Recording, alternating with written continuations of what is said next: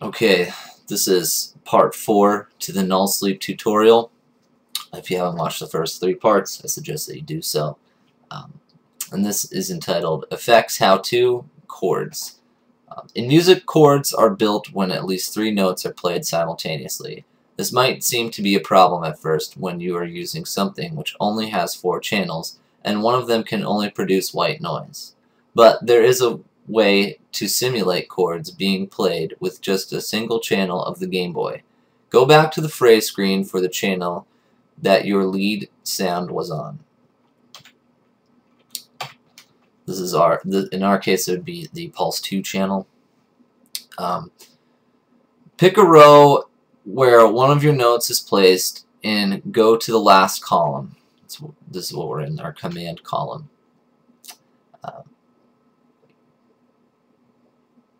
This is the effects column. Hit A to place an effect. It should say A00. I actually was already messing around, so for me it said H, but for you it will say A00. This is the command to run table 00 on this note. You can change effects by pressing A left and right and get an explanation of a note by just tapping A. So you actually have to tap it twice, but that would be run table, chord, delay, volume, groove, and so on.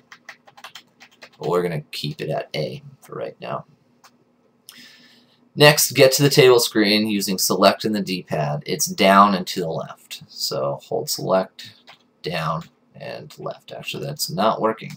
So I believe if you just hold hold select and press right. Oh, wait, down and to the left. Nope, still doesn't work. Hold select and press right. It will take you right to table 00. Tables are essentially sequences of transposes, commands, and amplitude changes, which can be played at any speed and applied to any channel. The first column is the envelope column. Leaving it all 00 makes the standard envelope you have already set up for your instrument.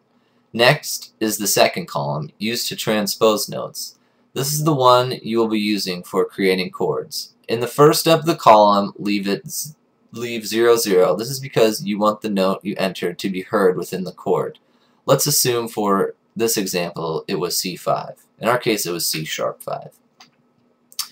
Move down to the next step and hit A right to change this row to 04. Like I said, it will, if you hit A, it will probably go to 1. I was just messing around with this prior, so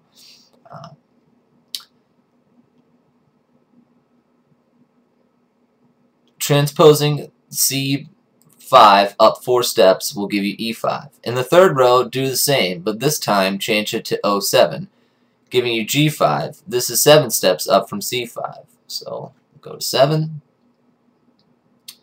Now, to make these 3 pitches loop very quickly, move to the right 1 column.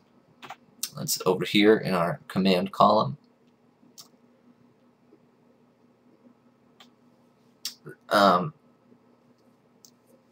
And hit A right until you find H. This is the command to hop back to the first, This is the command to hop to another location in the channel. Leaving the column to the right of it at 00 tells the table to hop back to the first row once it reaches the H00 command in the 4th row. So now you've created a loop in the table. Play this back and you'll hear a simulated major chord. If you don't know much about chords, then you can also give similar texture to your instrument by just using 00 on the first row and 0C on the second row and H00 on the third. This will simply play an octave up from the bass note, giving the instrument a little more complexity. Alright, so let's go back and we'll listen to it.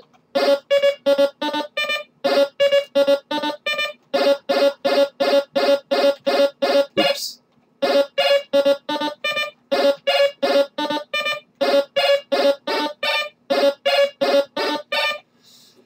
It just gives a nice little chord effect. I I think Nullsleep was using an older version of LSDJ at this time.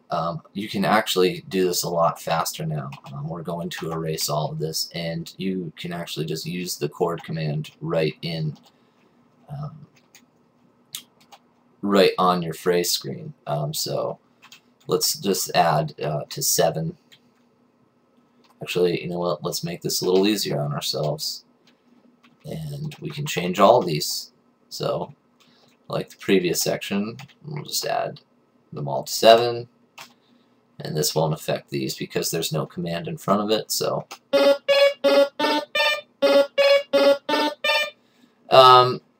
experiment a little bit with it, and you'll see what kind of chord you actually want to make. But this is a little simpler way. I think with that version, you could, with Nullsleep's tutorial for chords, you can make your chords a little more complex,